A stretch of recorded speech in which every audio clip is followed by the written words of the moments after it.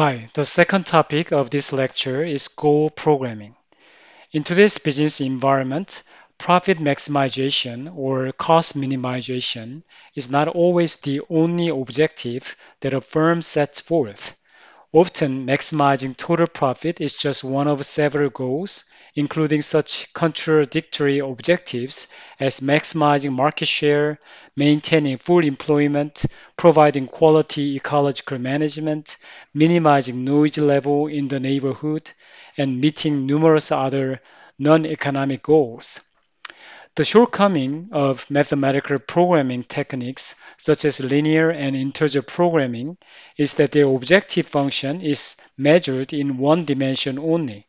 It's not possible for linear programming to have multiple goals unless they are all measured in the same units, such as dollars, a highly unusual situation, um, an important technique that has been developed to supplement linear programming is called goal programming. Goal programming is capable of handling decision problems involving multiple goals. It began with the work of Charles and Cooper in 1961 and was refined and extended by Lee in 1972 and by Ignazio in 1985. Go programming satisfies as opposed to maximizes or optimize. This means coming as close as possible to reaching goals rather than optimizing the result.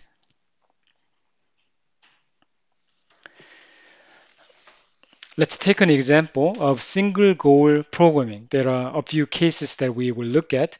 The first one is single goal programming. The Hargrave um, the Harrison Electric Company revisited. So here is the company that we worked on before in the beginning of this lecture. Um, a profit level of $30 would be satisfactory during this period of this company's working.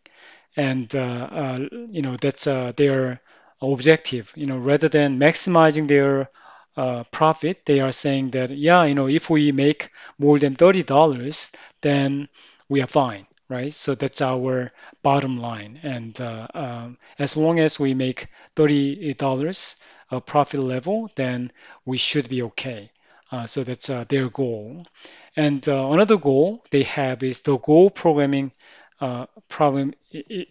Another one is that they want to find the production mix that achieves this goal as closely as possible.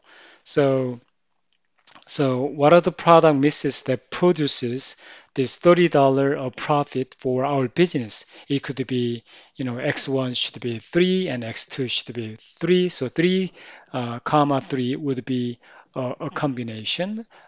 3, comma 4 would be a combination, 1 comma 5 or 0 comma 4. So there could be various combinations, and they want to find a product mix, possible mixes that you can use and achieve this product profit level. So to do that, Go Programming came up with a brilliant idea that is explained right now. So we can define these two deviational variables, D1 minus and D1 plus. D1 minus is underachievement of the profit target. Say we want to achieve 30, but D1 minus would be $29 or $28.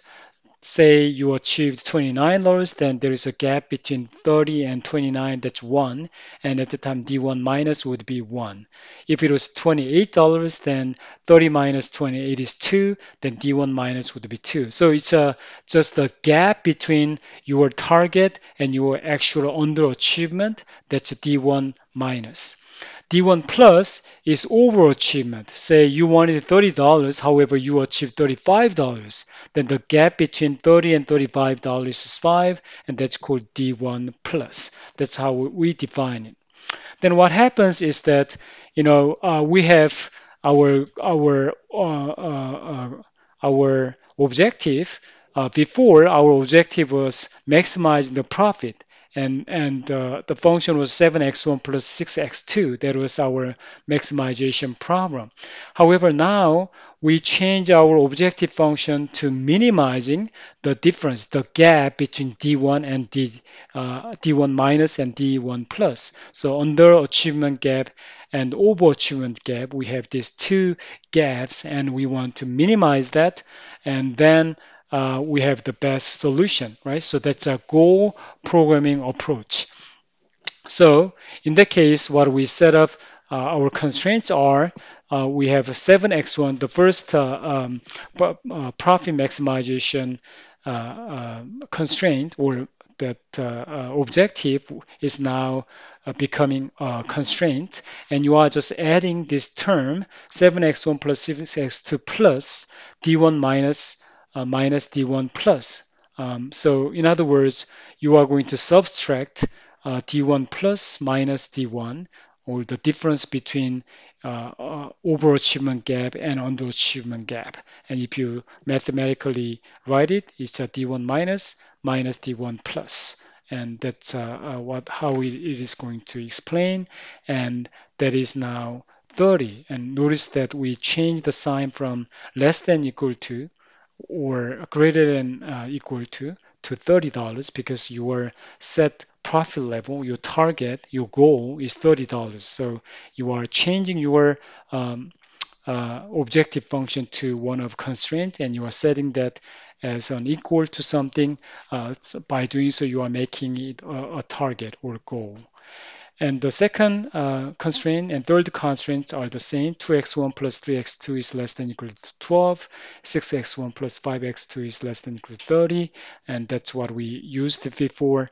And now x1, x2, d1 minus d1 plus, all of them assume a non-negativity. So these are the new functions, and using this one, because you have it, you can run Go programming and see what happens.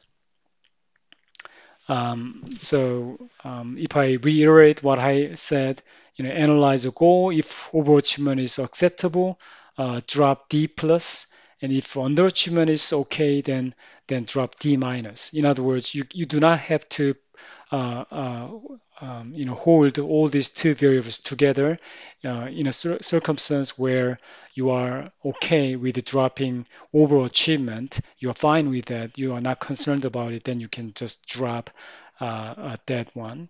Or you are not concerned about underachievement, then you can drop D minus as well. So that's what is explaining.